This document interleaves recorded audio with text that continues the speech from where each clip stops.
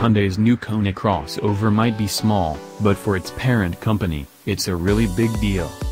Not only does it ride on a brand new B-segment platform, the Kona previews a funky new styling direction for Hyundai's entire utility vehicle lineup.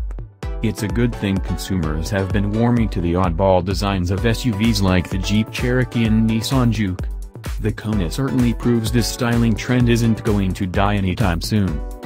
Indeed, comparisons to the Cherokee, Juke, and even Toyota CHR are warranted, though to our eyes, the Kona looks better than all of those.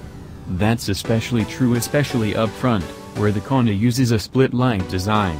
The top row of LED running lights incorporate the crossover's turn signals, while the larger housings below hold the Kona's LED headlights.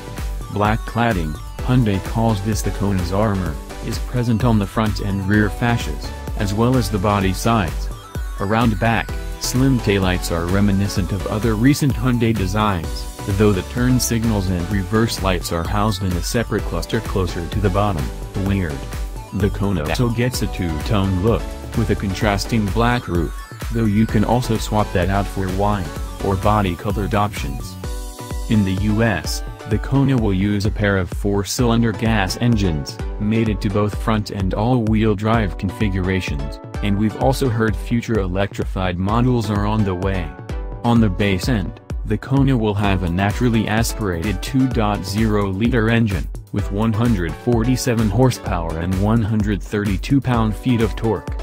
It'll be mated to a 6-speed automatic transmission, and Hyundai says this model will sprint from 0-62 miles per hour in 10 seconds, with a top speed of 120 miles per hour, though we aren't sure if that acceleration time is with front or all-wheel drive.